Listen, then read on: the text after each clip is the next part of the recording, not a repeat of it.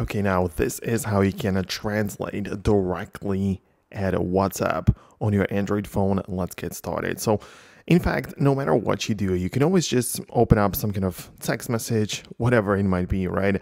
And whenever you want to type the text in and have it directly translated, you will need to use an app from the Google Play Store, which is one called the Gboard from Google, right? So, as you can see, I already have it downloaded, and this is what it looks like. And the Gboard is essentially another type of keyboard which you can easily install like that. And then once you install it, you can use the button in the bottom right corner to switch to a different keyboard right there, right? So it is pretty simple to do like that.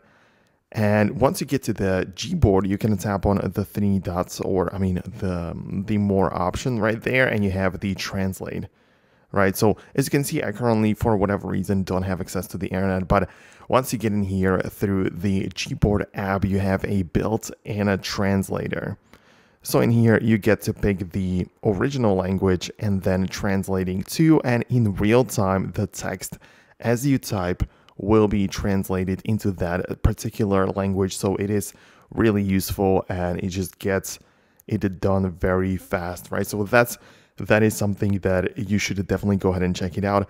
I'm not saying that this is the only method, but as you can see, it can work anywhere. It can be inside of WhatsApp or inside of any other social media app. So that is most definitely something to look out for. So that's it. That's everything I wanted to show you. Hit the thumbs up if you enjoyed this video and found it helpful.